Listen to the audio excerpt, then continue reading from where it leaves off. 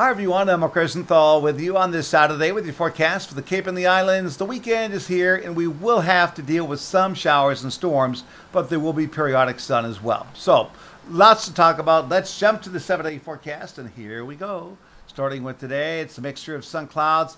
There could be some pop-up showers and storms anytime, anywhere, so be prepared. It'll be warm and buggy, 77 to 83. Tomorrow, variable clouds, little sun. Watch for pop-up showers and storms. It'll be buggy in the upper 70s. Chance of occasional showers on Monday, a break on Tuesday, more rain on Wednesday, and then late in the week and on towards next weekend, we're going to have to watch the exact track of Hurricane Lee. Could we see some rain, wind, and rough surf? Absolutely. But the exact storm track is yet to be determined. It's a whole week away. Lots can happen, folks. Of course, we will be around and we'll keep you posted. That's my forecast. I'm Mark Rosenthal.